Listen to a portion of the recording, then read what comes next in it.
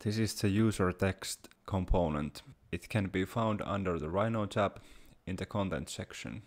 The component can be used to add or edit user text in Rhino objects. It has 3 inputs and 3 outputs. All of them are pass-throughs. They are content, keys, and values. This component has 5 different types of actions. I'm not going to go through all of them here. You can pause the video and check the different options. Or go to Grasshopper and test them yourself.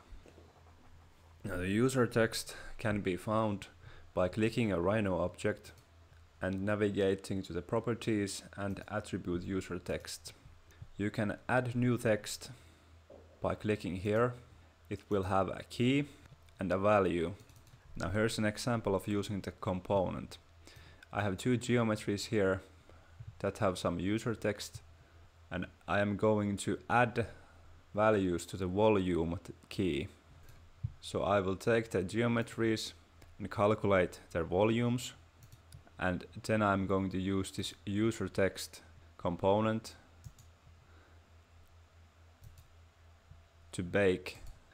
Now you can see that the new object has an user text that is the volume of the geometry. In this case, the original geometry does not have the new user text.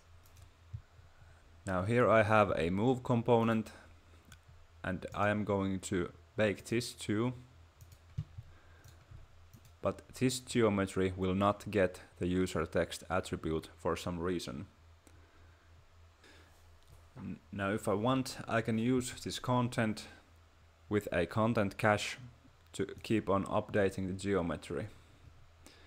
Now this geometry has the volume as an updating key value pair.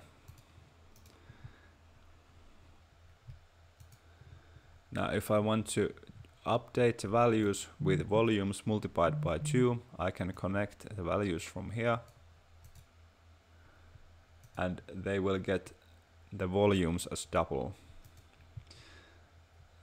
Now if I would change this to ensure, this would ensure that the existing values will not be updated. And if I connect to original volume here again, these values will not change. Now if I want to add more values, I can run the content through another user text component that has a new volume, that is the original volume multiplied by 2.